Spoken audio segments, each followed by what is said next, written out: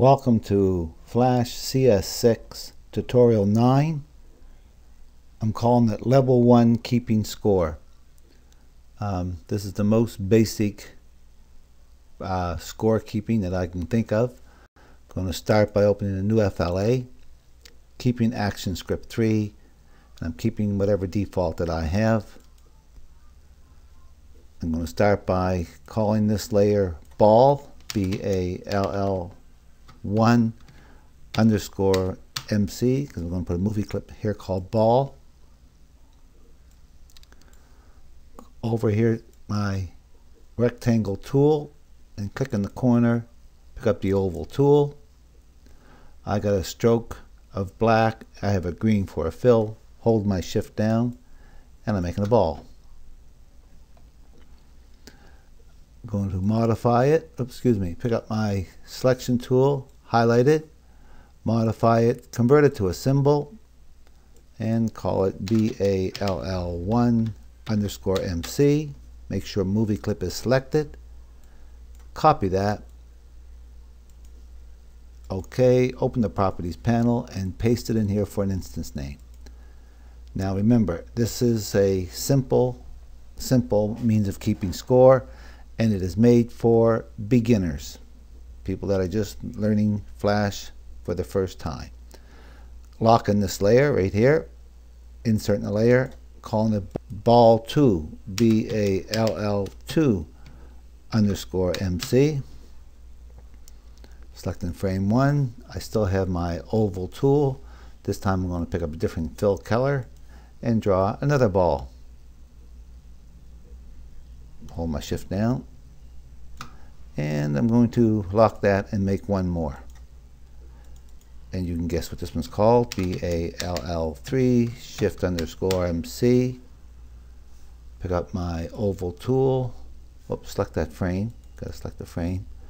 Pick up the oval tool. Pick up a different color for the fill, and draw a third ball.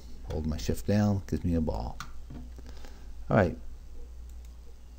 Now, let's go highlight this one.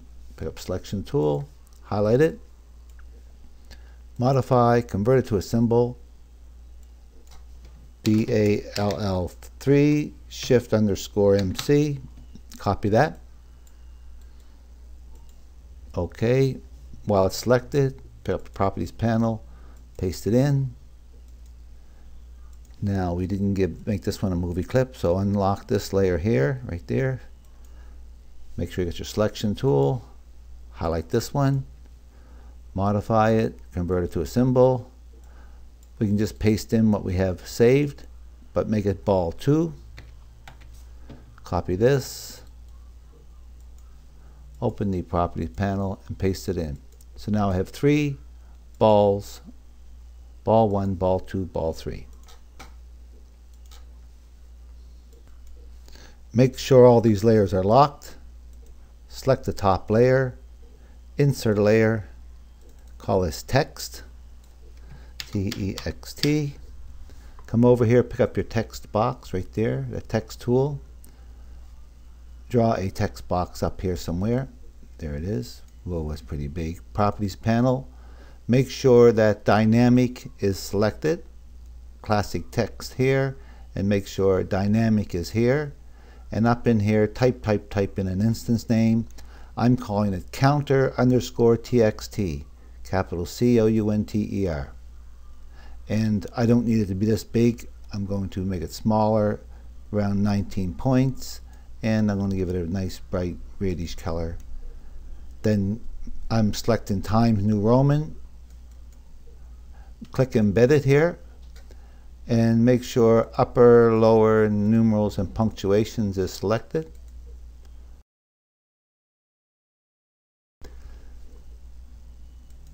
And making this a little bit smaller. And that's my text box. Lock that layer. Let's write a little code for these 3 buttons, 3 movie clips. We're going to treat them as buttons. Select this text layer, make sure all your layers are locked. Insert a layer, call it AS as in action script. select that first frame, open the Actions panel. If you don't have the Actions panel here, go up to Window, and you'll find the Action panel. Click on it, and you'll have it open. And in here, type this code. It says ball1_MC, that's that little ball there, period. Add event listener, small a, capital E, capital L, that turns blue. I go through this with you once. Open bracket, mouse event, capital M, capital E, period, that turns blue. Click, all capitals, capital C, capital L, capital I, capital C, capital K, comma, that turns, comma's black, and I'm calling this function ball1, capital B, close bracket, semicolon, function, that's what this is, a function. function turns purple, ball1 is its name, same ball1 we just put up here. Open bracket, event, small event, turns blue. All this up here turns blue. I don't know if I said that or not. Colon, mouse event, capital M, capital E, that turns blue. Close bracket, colon, void. Void turns the same color as function. Here's an open curly bracket. And as soon as you start typing something in, usually the closed curly bracket comes automatically. And we're doing what's called a trace. TRACE turns blue. Open bracket, quotations 1, close quotation, close bracket, semicolon, so that this button will trace what's called 1. Copying this. I have confidence that this code is going to work. Paste it. Change ball1 to ball2. Change this to 2. Change this to a 2. And change this trace to a 2. Then come down here, a couple enters. Paste it again. And let's trace this one to a 3 this time. To a 3. To a 3. And we're just doing this to make sure that these movie clips are acting like buttons. I went up here, control test movie, test. And if I click this, over here, there's the 1 I traced this. I'll trace a 2, I'll trace a 3, so whichever one I click, it knows which one I clicked. Now we're going to get that into a score.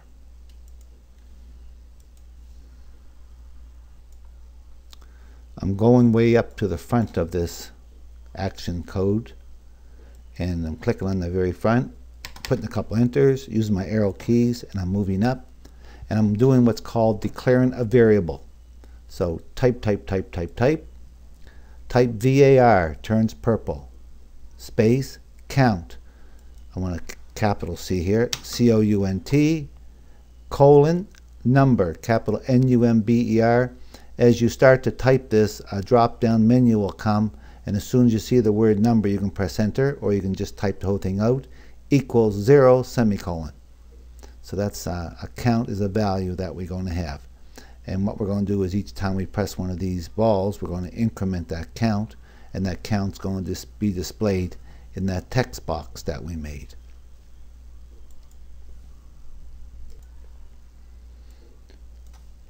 Come down here where we see this trace. We'll keep that trace for now. Click on the end of it, put in an enter, and type this code. Type. Count, C-O-U-N-T, that's that variable we just made, equals, count, equals itself, plus 100, semicolon. So every time we click that green ball, which is ball 1, we will add 100 to our text box. And it says, counter underscore txt period text. This text turns blue. That's saying that this box is going to display will equal to whatever is in count. So open bracket, count, close bracket. And in this case, it'll be 100 when we click this. Close bracket, period, to string, small t, capital S, that turns blue. Open and close, semicolon, open and close, bracket, semicolon. Let's copy that code. Copy it. And let's take this down to ball 2. Enter, paste it in. And let's make this one worth 200 points. See, it works exactly the same way. and click down here and make this one worth 300 points. Okay, so each time we press on the green, we'll add 100. Each time we press on this brownish, we'll add 200, and this orange one will add 300. So control, test, movie, test. I add 300 and I trace 3. I add 3 more 100, still tracing 3. Add 3 more 100. I click here, I'll add 2 more 100. Here I'll add 100, 100, add 300. So that's the easiest way I can think of to explain how to keep a score. So now, this would be level 1. So let's lock all the layers. Select this text layer, insert a layer, and call it frame, F-R-M, capital N-A-M, as in frame names. Select that frame here, this frame 1. Open the properties panel. It should say frame up here, otherwise you don't have it selected. And in here write L-E-V-E-L-1 with no spaces, level 1. And now you see a little flag in here. That means it's been level 1. And we're going to go click on here and come right down. I'm on frame 10. I can tell that by looking when I finish here. And insert keyframes. And that brings out all the way up to frame 10, as you can see here at frame 10. And I can read that this is level 1. And let's just test this once more. I now should trace 100. Now you see how it jumped like that? What happened is I didn't stop it here, so it just jumped right to here and then came, so that's not good, so we got to stop it here. So let's click on that actions frame, open the actions panel, go to the very top, put a couple enters, arrow key up, S-T-O-P, open bracket, close bracket, semicolon. Let's test that.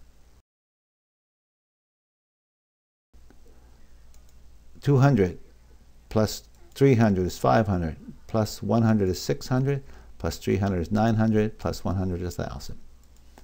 So, and that looks pretty simple. I mean, your game's going to be a bit more complicated than that.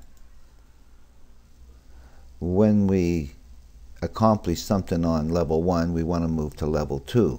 So let's click right here. This is frame 11 of this numbers, frames numbers. Insert a blank keyframe, open the properties panel, and call this level 2, L-E-V-E-L 2, no spaces.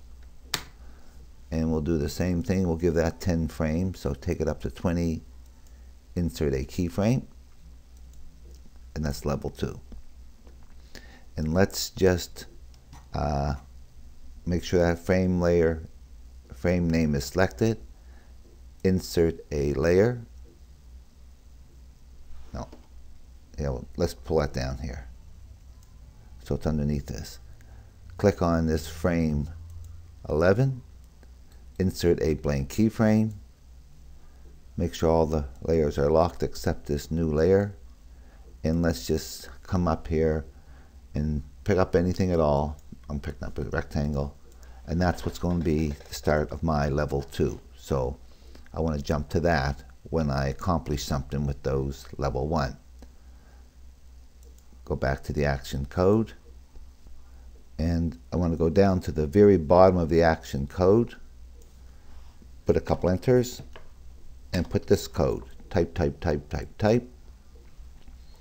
Stage, small s, period, add event listener, small a, capital E, capital L. That all turns blue. Open bracket, event, E-V-E-N-T, capital E, period. This enter underscore frame is all capital letters. Comma, and that's also blue. Comma, now we go back to the black. Enter each frame, small e, capital F. That's just a name I'm giving it. You can give it any name you wish, as long as it doesn't turn color. Close bracket, semicolon. Call up the function. We've done this before. Copy this name here, copy this name, paste it in here, open bracket, E, small e, colon, event, capital E-V-E-N-T, that turns blue, close bracket, colon, void. Void and function are the same color. Here's the open curly bracket for this function. Way down here is the closed curly bracket for this function. And inside of this function, we're going to test.